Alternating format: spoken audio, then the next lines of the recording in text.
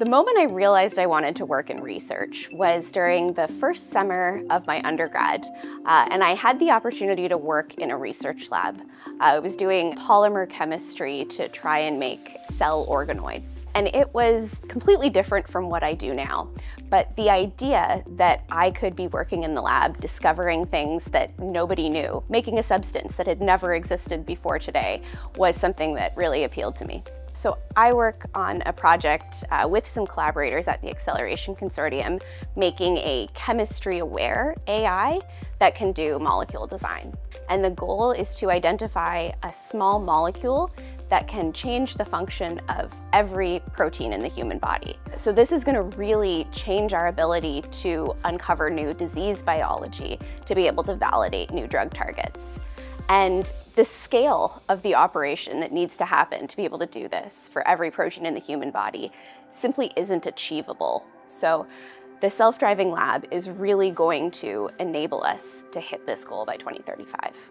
Self-driving labs are really the future of research, particularly for medicinal chemistry discovery. A human can make and analyze the results from 1 or 2 experiments.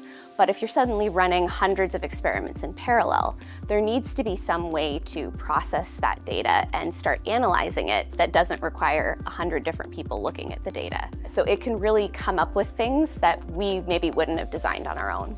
The Accelerate conference is a fantastic opportunity to be part of the community around self-driving labs. This is really a thriving research space. There's so much happening in so many different fields. I think there's basically no field that isn't going to be impacted by automation and AI in the next 10 years. So people should really start getting involved so they don't get left behind.